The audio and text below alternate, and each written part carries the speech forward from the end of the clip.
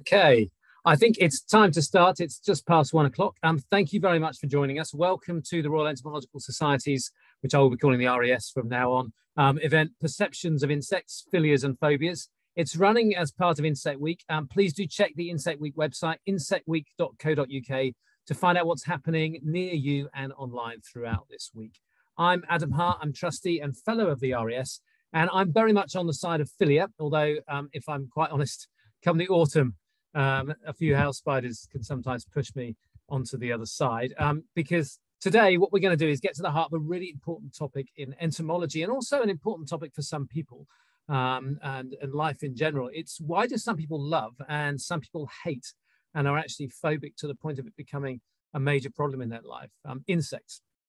For the purposes of this event, we're going to let a few other creatures into the insect club, because I imagine we'll probably be talking a little bit about spiders, already mentioned, centipedes and other leggy creatures. You get the idea. I'm joined by a fantastic panel today: Professor Ciaran Sumner, Dr. Fran Kohlt, Dr. Liam Hathaway, and Dr. Verity Jones. I'll introduce each of them in a moment, but the format for the event is pretty simple. Each of our panelists is going to talk for a little bit about their feelings towards insects, some of the work that they've been doing, and help us to shed some of the light on why we feel the way that we feel about these insects, about these organisms. And after that, we'll have plenty of time for some questions and discussions.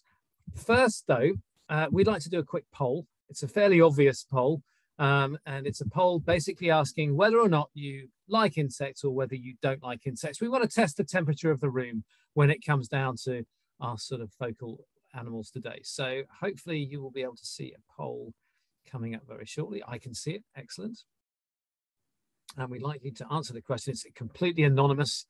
We won't be chasing you out afterwards to see what sort of crowd we've got in, whether we have a philiac or a phobic crowd in today.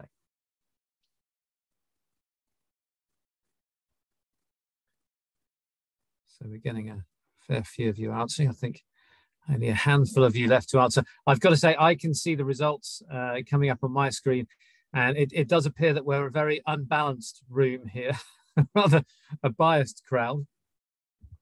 Let's end the poll now. If I press on that, hopefully you can see the results.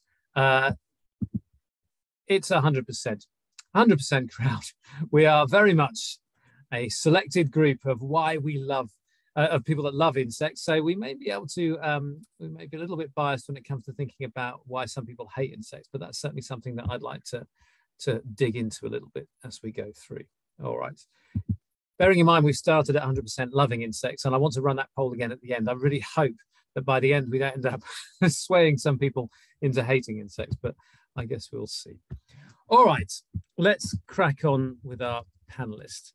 Franziska Kohlt is a researcher in science communication. Hi, Fran, if you can. Hello there. At the University of York, she's interested in the history and science of literature, and she's a research fellow based at the Science and Technology Studies Unit up there in York. Besides her research on narrative and metaphor, especially in health and environmental communication in history and present, she has an interest in what shapes the shifting reputations and meanings of insects, and has recently published on the insects in Lewis Carroll's Alice in Wonderland and Through the Looking Glass, examining the author's own interest in entomology and Victorian theological symbolism, especially of bees, wasps, and moths. And we'll be hearing a lot more about wasps certainly later on from Ciaran. Her book, Alice Through the Wonder Glass, will be published with Reaction Press next year. She's also a broadcaster and curator, and is currently working with the BBC on a programme on moths, another group of insects that many people seem to have quite negative perceptions about. She's going to tell us about some instances of how popular culture has contributed to shaping perceptions of insects, with some examples from Victorian children's literature, popular entomology, and some contemporary examples. Thanks, Fran. The floor is yours. Right. Hello. I'll be setting the scene a little bit. Thank you so much for having me at this wonderful event. Even though I'm a science historian and a literary scholar, I actually work and teach at a sociological department, which caters to all sorts of people, to budding lawyers, to criminologists, politologists, and environmental scientists, amongst others, who can take our modules. And every year I teach a class on pests. And when I ask students to Google pests and compile a list of which ones of the creatures in the results they agree with, that they feel are definitely pests and or disagree with and think, oh no, these shouldn't be pests. The results are often really illuminating. They vary a bit from group to group and year to year, but we usually always argue about rats and cats, whether they are pests. But one thing that's an absolute constant is that my students most often think that insects, the entire class of them, are pests. They're awful and we should get rid of them. We then dig deeper about what makes us think so, and that very quickly makes students and about what actually shapes their perceptions, and that their perceptions have become influenced quite heavily by popular culture, literature, and the sort of literature even they read in early childhood, and how these influences still hold and what influence they still hold over their perceptions today, and how they influence their acceptance even of biodiversity loss. Think, well, spiders, hate them, good to go, great if they all die out, or even make them accept deliberately harmful actions towards biodiversity. So what and how does popular culture change our views of insects and influence our views of insects? I very briefly skip over the influence, for instance, of horror films that inflate quite greatly the size of insects and harness their ability to creep up on you and hide in spaces, and their gory, blood-sucking, contaminating powers that usually make students who have never in their life seen a cockroach terrified of cockroaches. But the truth is, it depends massively on the place and the time in which you've grown up. What sort of thing has shaped your views, and to what views of insects we have become exposed? So I, for instance, grew up in East Germany, and most of the children's literature that we read came from the Soviet Union. And the Soviet children's books love insects. They really do, because they're collectivized workers, they're dedicated to production and the collective. And in this rather innocent children's book here, How the Mole Got His Trousers, you can see how they're portrayed in exactly this way. And they should be what children should aspire to become in this society, like the ants here, collecting material and weaving collectively without ever questioning the trousers of the mole. But we get a rather different image for insects. And I'm being deliberately non-specific for a moment, once you start looking at different types of popular culture. Over the pandemic, for instance, you might have been playing Animal Crossing, in which we encounter Blathers, who is an owl, but also the curator of the local natural history museum, to whom you deliver insects you collect in the game. And he really hates insects, like really hates insects. But what's interesting, though, is that Blathers, who's the curator, his hatred of insects is almost always qualified with a but, and thus rather playfully undermining itself. He admits that insects are magnificent and useful, but oh my God, they're insects. You can't possibly like them. So what that hints at is there really is a rather different story to be told, a story indeed, to which I'll quickly turn to wrap this up, for instance, in Victorian England. In my research, I'm quite interested in Victorian natural history books. Those were books for children, which were hugely popular and published in huge quantities in the Victorian age, and fueled a generation of budding amateur entomologists and citizen scientists. They were also often published by Christian naturalists who wanted to entice children to pay attention, especially to the most minute parts of creation, a process which would enable the naturalist to admire even the most hated of creatures. And the Reverend John Wood, who these books are by, said that these hated creatures are very often wasps and other creatures that sting. But by understanding their role in creation, or to put it in more contemporary terms, their significance in ecology, this would enable us to not hate insects, but to understand their role and recognize their role in ecology, and through that, more widely the uses of insects, which cannot possibly make us hate them. Now, this is interesting when we come to the example of moths, which I'll shortly wrap up with, which are an interesting example because my students very often name moths as one of the most hated insects when we come to talk about them in our seminars. And what they think is not the beautiful sort of moths that we saw in our cover slide, but they often think of the clothes moths. And John Wood, who I've picked as an example here, had very interesting views on the clothes moths, because in a very classic Victorian moralistic term, he started to explain the reason that these moths had come to prey and the circumstances in which these moths have come to prey on clothes, which was the point at which humans started hoarding them. And so the humble clothes moths becomes the one who's exposing, chastising the vanity which the author implies underlies the hoarding of garments. But it's actually what he's doing here is brilliantly highlighting how moths have co-evolved and in huge diversity with and adjusted to changes in their environments, in whatever circumstances they have always found sources of food. And this wasn't uncommon. All sorts of theological metaphors and parables were projected onto these things in nature.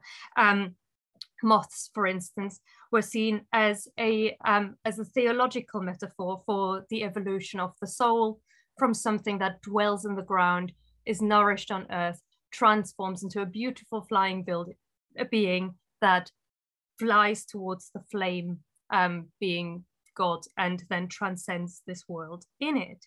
So whatever your religious inclinations are, there's an interesting tension to be observed here between a type of popular literature that directs our gaze and patience towards examining insects closely, to understand through them the precarious balance of ecology of which they are an indicator, and whose beauty and efficiency not even an entomophobic curator owl can deny. So I'll stop here.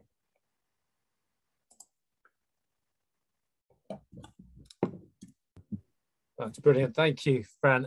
The next time that someone says to me that they don't like moths, I'm going to point out to them that they are a theological metaphor for the soul, and see if that shuts them up. I feel that it might do. So thank you very much for that. We're going to move from sort of Victorian cultural representations of insects to a more contemporary representation with our next speaker, Liam Hathaway. Liam recently earned his PhD at the Montfort University by conducting an eco-cultural investigation of the Killer Bug movie.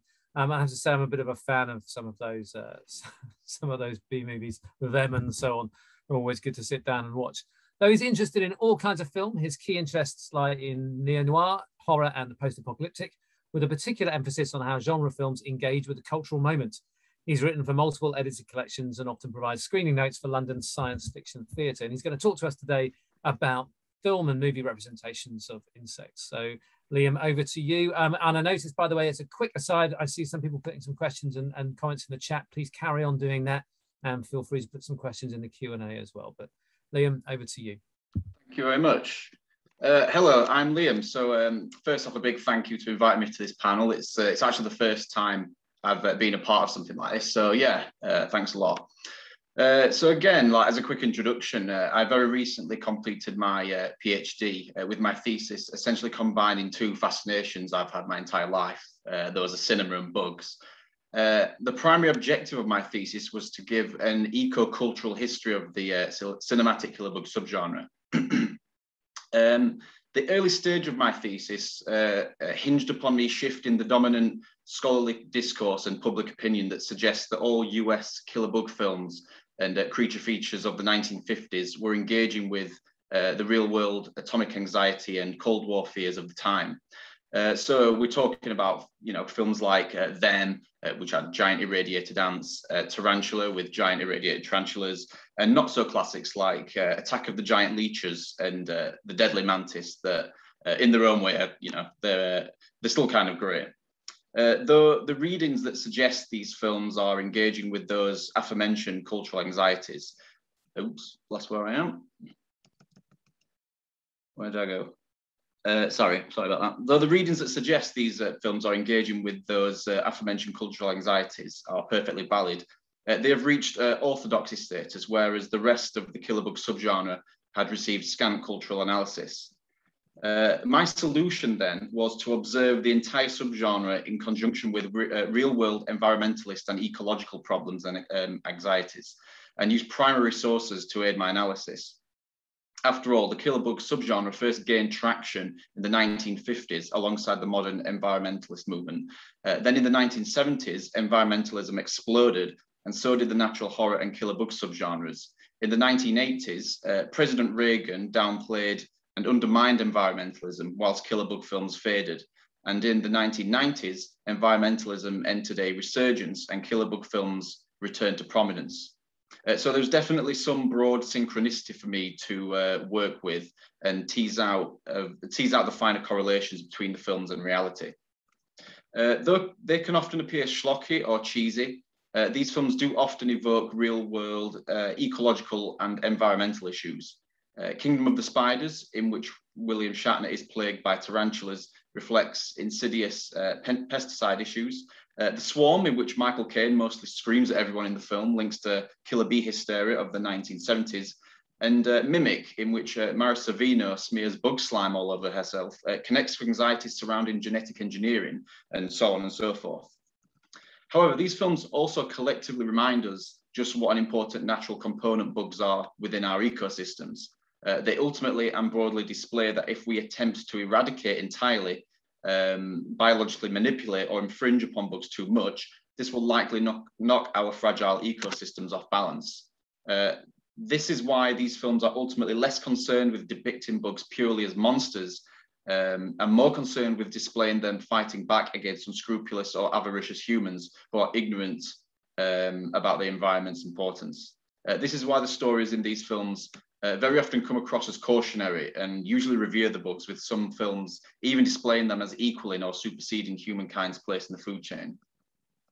Outside of my study, however, I am left with bigger questions and issues I've not yet reconciled, so I've brought here with me.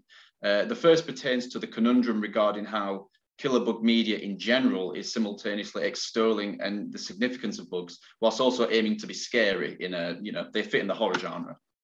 In other words, is the notion of a killer bug narrative ultimately counterproductive to their intentions? And do they or don't they affirm negative perceptions surrounding bugs? Similarly, there is a certain irony to how the majority of these films end with people eradicating the killer bug threat that the humans have had a hand in creating. Though this irony can largely be interpreted as intentional, could it be perceived as damaging to the perceptions of bugs too? And yeah, those are just a few of the questions that my study didn't quite have the scope to encompass and that I brought here. And yeah, that's it. That's brilliant. Thanks, Liam. The Swarm is a particular favourite of mine. I remember watching it in a Mexican hotel room whilst studying bees with my supervisor, who was who is a bee expert, and much to my surprise, he absolutely loved it. It almost falls into that "it's so bad it's good" category. I think it's a classic of its type. So yeah, thank you to Liam for giving us that kind of overview of how insects and things are portrayed within cinema. We're going to move into a slightly more sort of, I guess, well, scientific's the wrong word really, a slightly more specific way of looking at how insects are portrayed with our next speaker, who is Professor Sirian Sumner. Now, I've known Sirian for longer than I'm guessing either of us would like to admit to. She's Professor in Behavioural Ecology at University College London. She's been working on wasps for most of her life. She looks at the evolution of social behaviour in them, and co-founded with me the Big Wasp Survey, which is a citizen science approach to look at wasp distribution and biodiversity through the UK. She's an advocate for female scientists and co-founded Soapbox Science. And this year, her fabulous book about wasps, Endless Forms, The Secret World of Wasps, is published. Sirian's done some research on the perception of insects, actually asking people what they think and coming up with all kinds of approaches. And she's going to tell us a little bit about that now. So Sirian, it's over to you.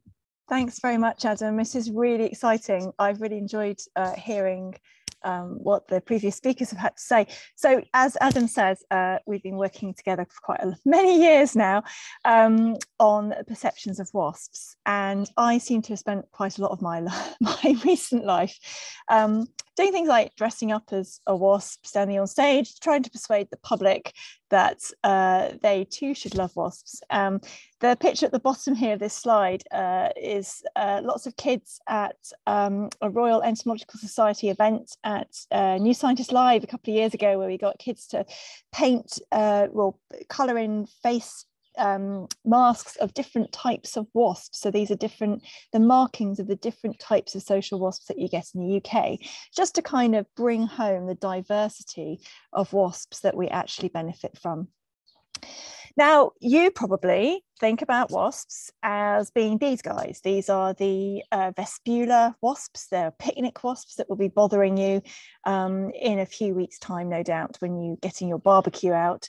And unfortunately, because of their behaviour at our picnics, they do give wasps a bit of a bad name, such that if you do have a look on the internet to find out how wasps are portrayed, these are the sorts of images that you get. So this kind of sings to the tune of some of the previous speakers about the way that these insects, or way insects are portrayed in cultural literature and in film.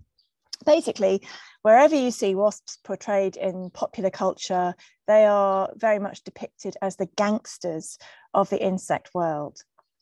And yet, as someone who's been working on wasps for over 20 years, I was becoming rather tired of the fact that everywhere I went, whenever anyone asked me, what do you do? What do you study? I study wasps. And they'd say, oh, why do you study wasps? What's the point of wasps? I was getting a bit fed up with this, and I thought, well, surely not everyone can feel so negative about these insects. Don't they realize how incredibly interesting and exciting and amazing and important these insects are? So in order to test whether this was just a few anecdotes that came my way, and it was just the bad press that gets on the internet, some colleagues of mine and I ran a survey, public survey online, where we asked 750 members of the public to use words to describe different insects. So in the top left-hand corner is the wasps, and the top right-hand is the bees, and then we've got flies and butterflies at the bottom part of the slide. And the size of the word indicates the number of people who use that word to describe that insect. So the bigger the word, the more often that word was used to describe that insect. And bees were described in terms of their utility, so honey, pollination, flower, pollen. Butterflies were described in terms of how beautiful they are, how delicate, pretty, very empathic words. Flies, okay, I'll admit, flies didn't do too well. They are annoying, dirty, buzzy, maggoty. But look at the wasps, look at that top left-hand corner. Basically, the main word that people use to describe wasps is that they sting. And there's no information in that figure about people's perceptions as wasps in terms of what they do in the environment. And I'm very perplexed by the fact that people are obsessed about the wasp and its sting, because of course bees sting. So why don't we feel the same way about bees? And the other thing about wasps is that naturally not all of them sting. There's over 100,000 species of wasps, and about 70% of them are actually completely stingless. They're parasitoid wasps. They don't have a sting. They have an ovipositor stem instead, which is the egg-laying sheath, which then became modified through evolutionary time to become a sting. But equally, the yellow jacket picnic bothering wasp represents less than 0.1% of all species of wasps. They represent a very tiny proportion of what wasps are. This figure here shows you a splattering of the diversity of the wasps across the group. And these photos are taken from a poll of Twitter's favourite wasps. So people on Twitter posted their favourite wasp, and this is a summary of some of the top voted wasps. So wasps are really diverse and incredibly speciose. So why on earth do people still think of wasps as only being that stingy picnic wasp? And why do they feel such animosity towards them? So in the same study where we asked people to use some words to describe wasps and bees, we also asked them to rate the value of these insects in terms of their pollination and their predation power. And so on the left-hand side of this figure, the y-axis tells you about how they scored them. So 0 of usefulness means that they think that those insects have absolutely no use whatsoever in the ecosystem in terms of pollination or predation. If they scored it up towards the 9 or the 10, it would indicate that those people thought that that insect was especially important for those particular roles. So I'd just like you to look at the left-hand side of that figure under the pollination and look at the bees. And this was fantastic news. It shows that so most of the public scored the bees as very highly on that pollination gradient. They gave them scores of at least 7 to 10, which means that the public really do understand what bees do in the environment. They're really important for pollination. On the other hand, people had absolutely no idea whether wasps might be important for pollination or not. There was a pretty random distribution as to whether they gave them a high or a low score in terms of their utility as pollinators. Now let's skip to the left-hand side of that figure, to the predation. And as expected, well done, public again, the bees were not scored very highly for their usefulness as predators. So it's all scoring around about 0. Whereas the wasps actually should be scoring very highly for predation, because that's what they do. They hunt other arthropods. They are predators. And yet the public were disappointingly bad at identifying wasps as being useful in predation, because if they had understood wasps as being key roles, their key role being predation, then the figure for the wasp predation would look exactly like the bee one does on the other side of the figure. So I think what this tells us is that people do not appreciate wasps. People don't put up with wasps because they don't tolerate them, because they don't understand what they do in the environment. Wasps sting, bees sting, but people understand that bees pollinate, and so they perhaps are more inclined to tolerate the occasional threat that a bee might face them, because they understand that these insects are important in the environment. So I think that maybe if we understood better about what wasps do in the environment, then we would perhaps be much more tolerant in learning to live alongside them. So these are just examples of how wasps are important in ecosystems. They are predators, particularly your picnic bothering wasp, your yellow jacket wasp that you'll find in the summer. They're generalist predators. They will eat pretty much any kind of arthropod that they might come across. So that could be caterpillars on your lettuces, or aphids on your tomato plants, or even spiders and weevils. And they do also eat moths. Moths keeps coming up as one of those most phobic insects. So they also eat moths. So they're doing a really important service in regulating the levels of these insect populations. Wasps are also pollinators. In fact, some of the best evolutionary stories of mutualisms and manipulation come from the wasps.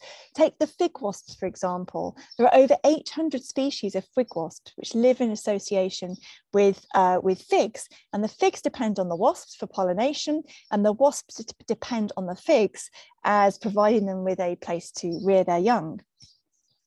The orchids wasps are, the males are lured into the flower, the orchid flower, which smells and looks and feels like a female wasp, and he attempts to mate with her, with the flower, and the flower dobs a big dollop of pollen on his back, which he then of course carries to the next flower who he's also trying to mate with. So the flower is completely manipulating these male wasps, and they are the only pollinator for those specific species. Coming to the other kinds of wasps, like your picnic bothering yellow jacket, they are not specific pollinators, but they are important generalist pollinators. And that's because the adults themselves are vegetarians, and they need to eat sugar. They need to get sugar from the plants in order to sustain themselves. So in that way, they're visiting the plants in your garden, they're visiting wildflowers, they're visiting crop flowers, and transferring pollen between the flowers. So given the importance of all these, of the wasps and how diverse they are and how incredible products of evolution they are, we should be asking more about what a world without wasps would look like. And unfortunately, we simply don't have the answer because wasps are so understudied relative to other insects, like bees, for example. We can put an economic value on the importance of bee pollination, but we can't do that for the services provided to us by wasps. So we need some more research into wasps. And one of the things that Adam and I have been doing is to try and raise the profile of wasps amongst the general public, but also simultaneously also collecting really useful data on the diversity and distributions of wasps in the UK. So this is the Big Wasp Survey. It's been running for 5 years now. We ask members of the public to make their own beer traps, put them out in the garden. They collect the wasps, send them to us, or they now do online their own home identification. And then they submit their data. And we're amassing this massive, enormous amount of data with over 2,000 participants across the whole of the UK. And the data look utterly amazing. This is just the data from the first year, where the type of data, we were able to build distribution maps of these wasps across the UK, which were equivalent in quality to those of a 40 years of long-term data gathering. So what can we do to learn more about wasps? So together with Adam, but also other people, I've been working tirelessly to try and challenge the perceptions of wasps because I think they are very unfairly maligned. As well as the Big Wasp Survey, we've made some computer games. So you can it's a very addictive, a bit of a warning here. You can play a computer game. You can imagine that you are a wasp colony and you're trying to rear your brood. If there are sort of young people on the call, there's an article that I've written for Frontiers, which is geared at 11 to 13-year-olds, which might tell you a bit more about wasps. But also, as Adam said, I've just written a book, so you can find that out as well. Thank you. Thank you, Syrian. That was great. I guess you have to go and pick up your check now from the wasps for your press agency work and publicity for them. If ever there was a group of insects we need to rethink, it's undoubtedly the wasps. But they can be a tricky group to sell sometimes, particularly late in the summer when people are swatting around. But as I always say to people, that's our problem, right? We're the ones out in the garden. It's our behaviour as much as theirs. So, yeah, thanks, Syrian. I'm sure we'll get lots of questions coming through about all issues to do with the wasps. So, leading on from Syrian's kind of analysis, really, of how people feel about certain types of insects and how that might relate into how we deal with them and how we might be able to tell the story. Our next speaker is going to be talking about how some of those things might be put into practice. Verity Jones is an assistant professor at the University of the West of England, Bristol. Her research interests lie in education and issues of social and environmental justice, within which food systems are a major part.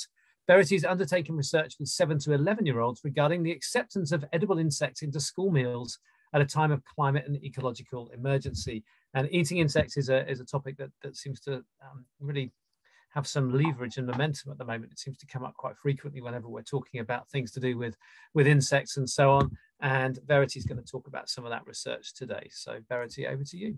That's great. Thanks, Adam. Hopefully we'll be able to see my screen, which would be great. Oops, there we go.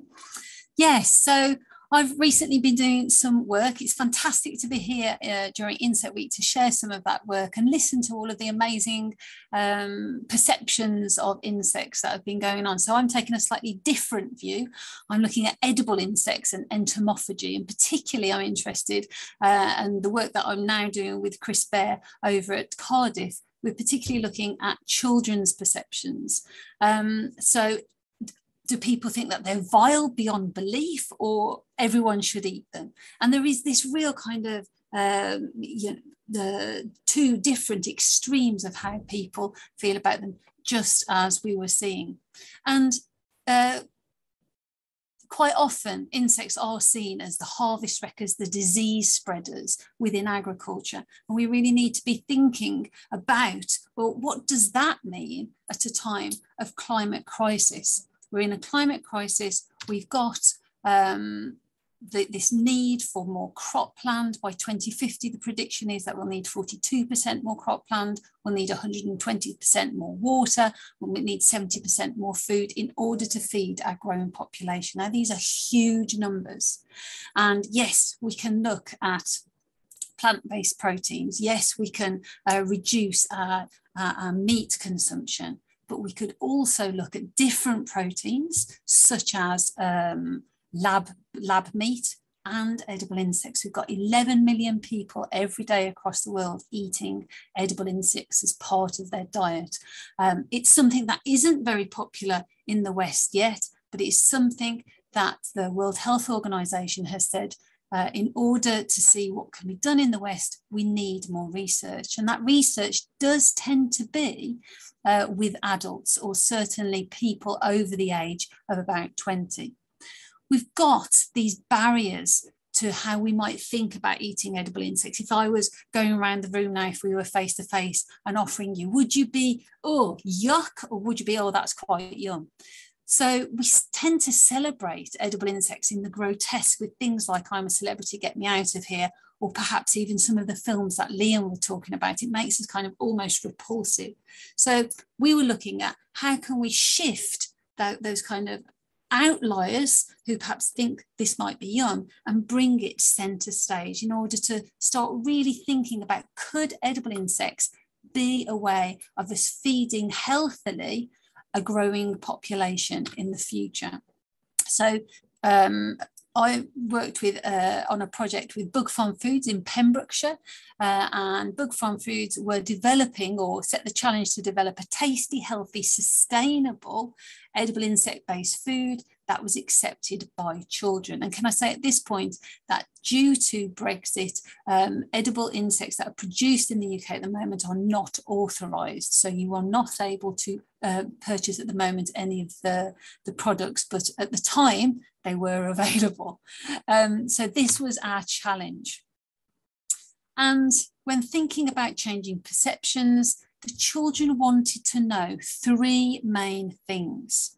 They wanted to know, where does the food come from and how is it farmed? That was really important to them because, as the previous speaker was saying, you know, there's that idea of not only wasps, but flies and other insects being dirty or making them ill, or, you know, what's going on there.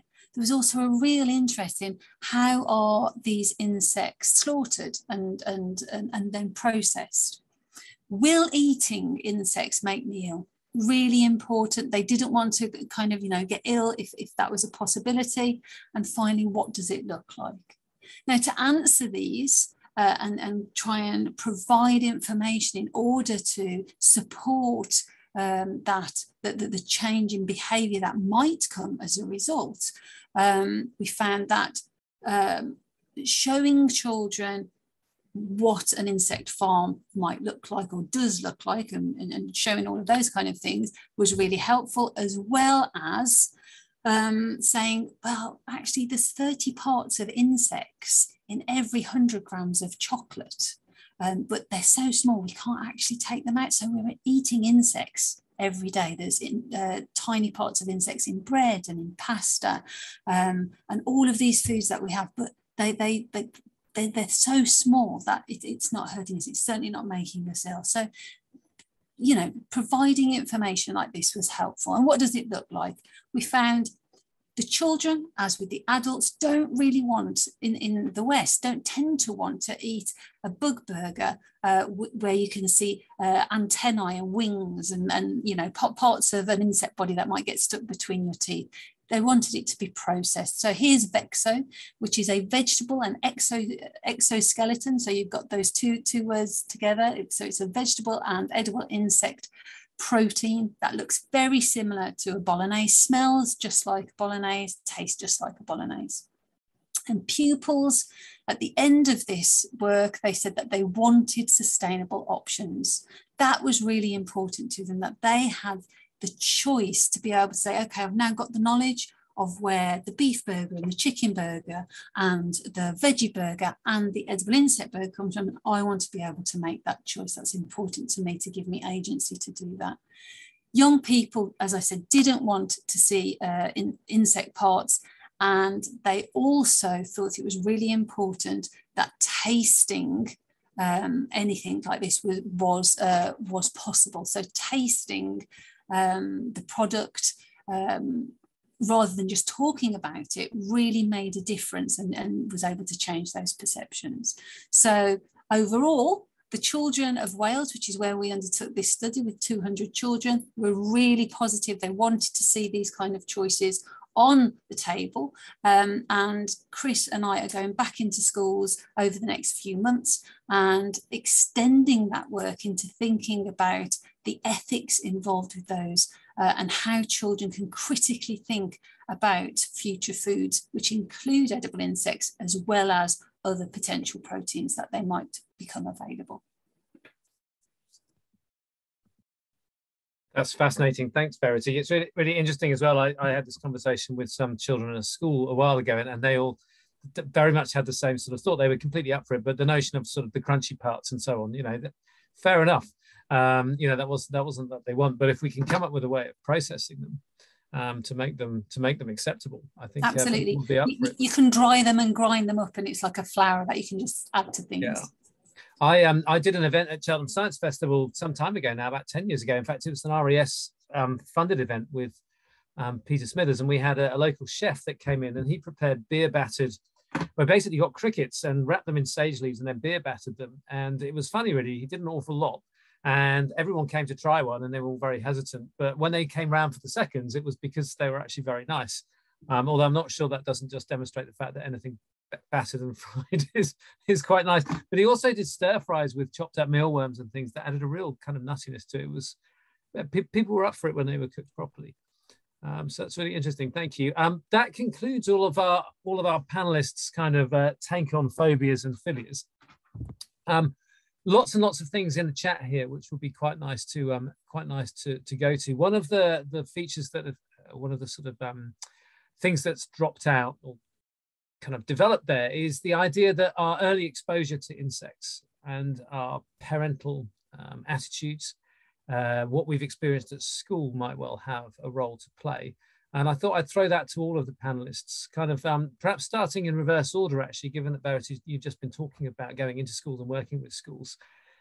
What sort of effect do you think that our parental exposure and experience has? And I'm saying that as a parent as well, so I'm always up for tips to make my children less it has, absolutely, it has a huge effect. So as well as my research, I'm an ex-teacher, primary teacher, and I do teacher training within University of West of England, Bristol. So I'm in school lots and lots, and research has been done to show that a teacher's actions and how a teacher reacts to a spider in the room, or reacts to flies coming in, or Syrian wasps, perish the thought, has a huge impact on how the children in that classroom are affected.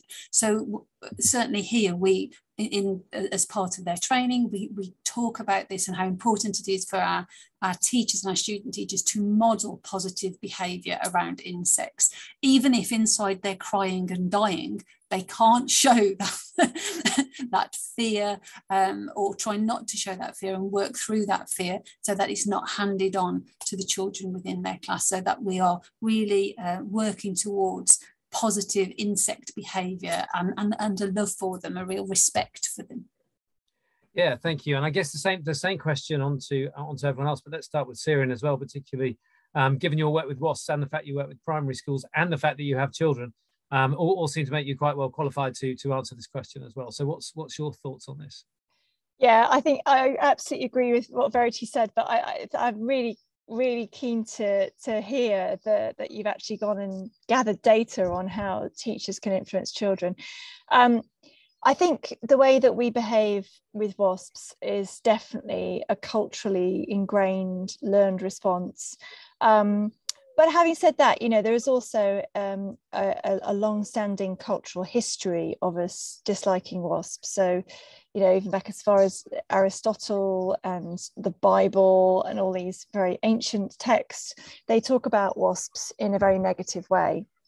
And so we sort of grow up with this perception that they are evil things. In fact, I do remember my daughter a few years ago when she was in primary school coming home from school with some writing task they had to do in school, and it was one of those fill in the gap things, and it was something like, I hate wasps because, and they had to fill in what it was. I was like, well, you know, if they're not horribly leading question. Yeah, exactly. They're conditioning children to dislike wasps. And so I think we can take a two-pronged approach here. And this is what I always say to people at picnics, is that if you don't want your kids to get stung, then don't flap, don't behave like their main predator, which is a badger. You know, don't throw your limbs around and breathe all over them, because they're responding to the carbon dioxide, they're responding to the fact you're flying your arms around.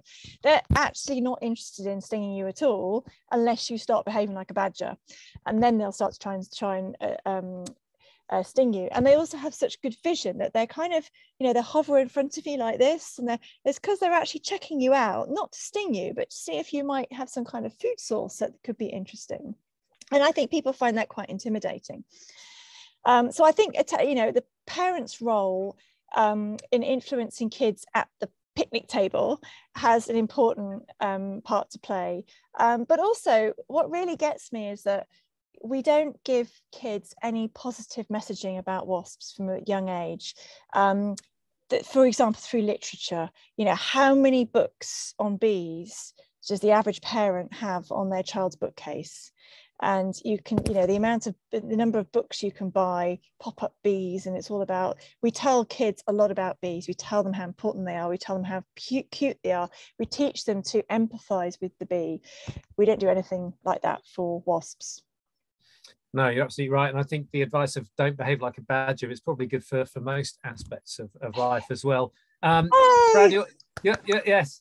I was going to throw over to you two now as well, Fran and Liam, and you know, you can bring in that sort of cultural perspective. Fran, you're holding a book up there, so let's go to you first and get some of your thoughts on how important perhaps not just our parental and home atmosphere might be, but also the cultural world in which we grew up in. Yeah, and this is really interesting, because I was just saying to Sarian earlier, it's one of the works that I find really interesting is Alice in Wonderland. Lewis Carroll was a massive entomology enthusiast. He collected all sorts of books on insects, and he was one of those people who read those Victorian natural history books that were very, very positive about, you know, if you hate a creature in creation, and, you know, this is created by God, so, you know, you shouldn't really hate it because it's God's creation, that's good, right?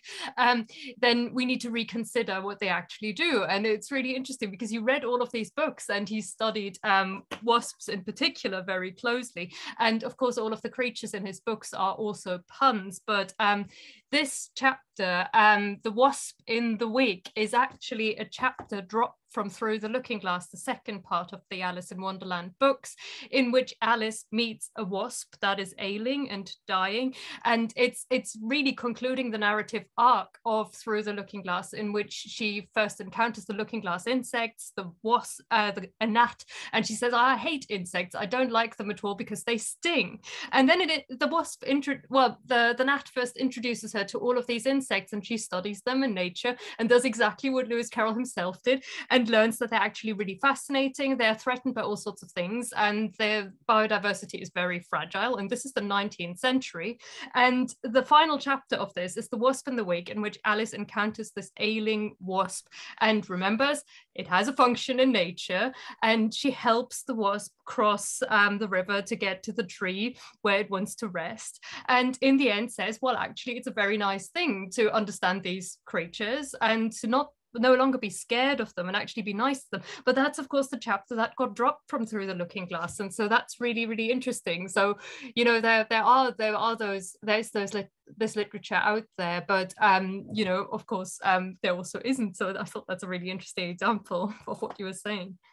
Yeah, thanks, Fran. And we'll return to that point actually, because it links into a couple of questions about how we might shift people's opinions. Liam, certainly my sketchy knowledge of insect films is that they're nearly all negative. I'm struggling to think of any positive depictions of insects in films. How important do you think those sorts of cultural representations when people watch films are in shaping exactly how people think rather than just reflecting it?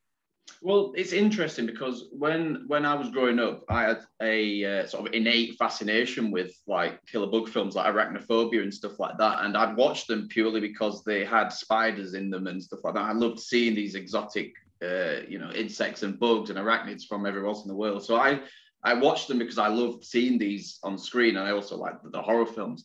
But at the same time, it was upsetting that they'd always die in the end. I didn't like seeing that. And then later on in the 90s, you did get a few films like A Bug's Life and Ants and stuff like that were that created more like child-friendly sort of characters out of these sort of insects and stuff like that. So that, to me at least, definitely sort of reinforces like the positive connotations that bugs should be given. And while there is a place for killer bug films and horror films and all those sort of stuff, it's almost like we've kind of lost the way in terms of like depicting them on screen in a sort of sense, I guess. I can't remember the last time there was a film, I could be wrong, but like in the last few years, like a big sort of animated film or something like that, where they've been depicted more positively, or like a character that children can latch onto in some sort of sense. So I think that culturally, I think that could be a big factor.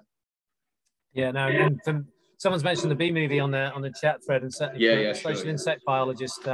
It's always slight, and I'm sure Syrian will share my distress at watching those films with all the male ants and bees doing all these work and going out and being heroic and stuff. And it's like, no, they're just flying sperm. But it's difficult to get that across in a children's film, perhaps in a way that's acceptable. One of the questions that's come in from Nicholas here, and also a couple further up the chat, is thinking about how we might change people's minds. And this is something that I've been quite interested in thinking about over the last year or two as well. It's all very well for us that like insects, and certainly judging from the poll earlier, everybody in the event that likes insects, but really we should be going to the people that hate insects and finding out how we can change their minds. Fran, you've mentioned about ecology a couple of times and about pulling in some of those bigger pictures. So I'll perhaps go to you first. What sort of ways do you think how can we turn people to the light, if you like, when it comes to insects? What sort of stories and narratives would be effective? Well, it's really interesting because I keep clinging on to moths like Sarian keeps clinging on to wasps. But the interesting thing for me is that, for me, this happens with moths every time I teach a seminar. We are surrounded by really negative stereotypes about moths. And when we actually learn a little bit more about them, about what they do, and the fascinating ways in which they have been portrayed in other cultures and at other times as a really rather positive things, this can really, really sway our intentions. So basically, by the end of my seminars, almost all of my students actually, because I poll them as well, and they say, actually, the one thing I take away from these classes is moths, because all of these things that are positive about bees, like pollination, the things that are positive about butterflies, they're really beautiful, and they do all of these fascinating things, and they also pollinate. Moths also do. So picking one of these things and unraveling the preconception, saying, where did they come from? Does that actually stand the test of facts? And if you like this one, why not this one? It's really easy to dismantle that, because I think in one point these Victorian naturalists did have a point. Looking at these creatures sort of almost face to face, seeing them magnified, and sort of decentering the anthropocentric view, saying, well, I don't matter here. Like, if we just pay attention to what role they play in nature, actually, can I maybe understand them better? And understanding them better actually almost always changes people's minds entirely. Yeah, no, I agree. And I think it's one of the things we need more data on as well. We need to be able to probe in a sort of quantitative way exactly what's going on. Liam, you're also interested in story and narrative and so on. Do you agree with what Fran said, and what else would you add to that? Yeah, I think it's just important to sort of like enforce that we stress the importance of their function in the ecosystems, which I think a lot of the killer bug films do. But the sort of you know, the histrionics and like the horror that surrounds that goes on top of these films almost takes precedence in a sort of sense. The purpose of my study was to sort of look at these films, and the pattern that I got through with these films that was sort of current all the way through was that humans do something wrong, the bugs retaliate, and sort of like to try and redress this equilibrium. So I think just sort of like if the killer bug films are going to sort of like carry on in that sort of sense, then that sort of, they need to be a bit more nuanced in sort of like explaining why, you know, why this sort of like insurrection in nature's come about. And as they went on, like especially towards like the 90s, when you got films like Arachnophobia and Mimic, then these films were a lot more nuanced in like how they were dealing with these issues. So I think that needs to sort of like, if there's going to be like another, you know, like killer bug film, like another big one, then it's going to have to be one that sort of deals with those sort of ideas, a lot more nuance. Yeah, a lot more nuance sums up an awful lot of things at the moment, isn't it, in terms of what we need. Syrian, you mentioned the ecological importance of wasps. One of the questions that's come up in chat is whether or not delving into the social life of insects like wasps, ants, and bees would provide the sorts of stories that you think people would sort of will resonate with people and maybe change their mind. Do you think that's something that we should play on more? So I don't think it really works. So I've been talking about the amazing social lives of wasps. I shut that down. Yeah, no, seriously. I thought, I mean, I'm fascinated by the social behaviour of wasps and bees and ants. And I've spent the last, 15 years talking, well, the first 15 years of my wasp life, talking about, to the public about how amazing these social lives of wasps are. And people go, oh yeah, it's quite cool. But actually, as soon as I started talking about ecosystem services and what wasps do for you, suddenly everyone is interested. And in fact now, and I've just put in the chat actually that I try and do these polls when I give giving online talks is great because you can do so many more of these things, but I do a sort of a Mentimeter online poll, and I get people to put up the words that they think about wasps at the beginning of the talk and at the end of the talk, so I can see have they changed their kind of the words they use to describe wasps. But in some of the school groups I've done recently, I've also asked them to rate the things that I've talked about in my talk as to how important they were in changing their appreciation for wasps. And I have things like their enormous diversity, their their assassins, and their social behaviour, and of course their ecosystem services. And invariably, ecosystem services always is the thing that changes their perceptions of wasps. That's really interesting, and not a little bit surprising in a sense. You would think that people would. I suppose as an entomologist, we like all the cute stories, but actually that's why we like insects. It's not us that we should be asking. It's the people that don't like them. Verity, we're rapidly getting towards the end of our event, so I just want to ask you the same question. What sort of stories and narratives do you think are most effective in terms of turning people around? Well, I'm not sure whether I've frozen or not, but I am. You have. Yeah. You've visually frozen, or you're an amazing mime. But you are. So I am still here. Sorry about that. That's all right.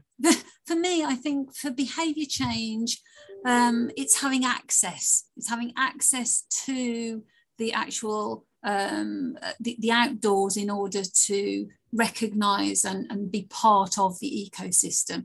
The anthropocentric gaze, so recognizing their insects as part of the system is hugely important, but in order to get a personal positive relationship, I think actually having the skills to critically think about those issues, and also have a physical relationship with insects and the outdoors, I think that's crucial.